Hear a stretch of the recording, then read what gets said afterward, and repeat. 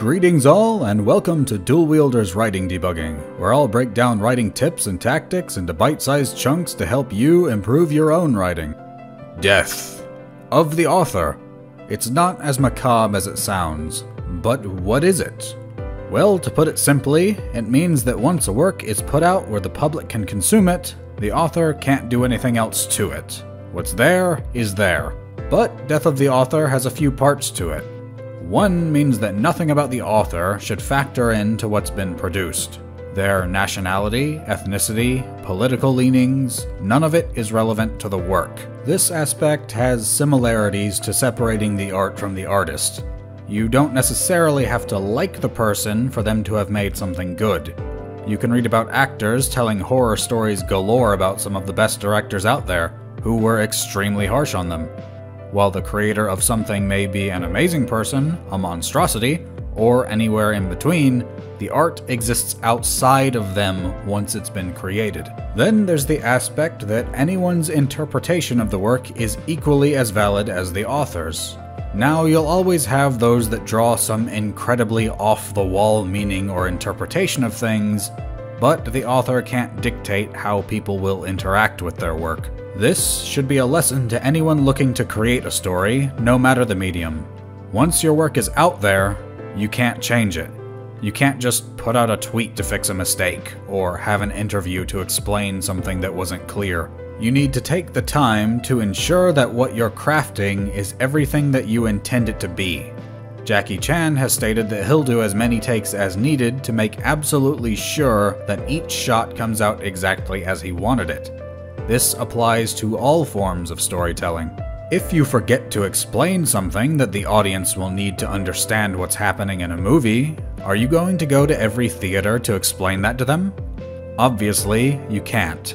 If you're writing a novel, and you didn't clearly convey what was happening in a given moment, your readers will be confused, and now that it's out there, there's nothing that can magically correct the text.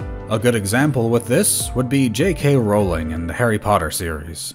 Whether you approve or disapprove of her is not relevant to this topic, but she's tried to insert numerous pieces of information to her novels after they've been written. She's stated that Slughorn led Slytherin reinforcements during the Battle of Hogwarts, but that is nowhere to be found within the pages. If it doesn't exist within the work, then it can't be considered canon, at least not really. Media that exists outside of the installments themselves, especially if it alters content in the original work, would require individuals to find this information elsewhere, and thus many will be unaware of it. Again, because it isn't there in the source material. But the biggest of these breaches of death of the author comes in the form of Severus Snape. Rowling has insisted numerous times that Snape is a hero, and has objected to those who don't agree with this. The problem here is that Snape is in no way a hero. A hero does good for selfless reasons, without thought of what they can get out of it. Snape was always selfish to the extreme. Snape willingly joined Voldemort. He was fine with all sorts of terrible things happening to innocent people until the woman he had a thing for was threatened. He tormented children for his entire teaching career to the point where several actively feared him. Snape was not a hero, and Rowling's insistence on him being one goes against death of the author. If she wanted to depict him as a hero, then his actions should have reflected this. The movies toned this down, but he was certainly not even a good person. Then there's also the point that she has claimed that Slytherins are not inherently evil. This sentiment is never backed up in the books, though. We never see Slytherins acting out of altruism or selflessness. At most, we get lukewarm ones like Slughorn, but we never see any acting alongside the main cast willingly. Even characters in the books wonder why Slytherins aren't expelled the moment they're sorted into the house. Again, I am not attacking J.K. Rowling, nor am I insulting her work.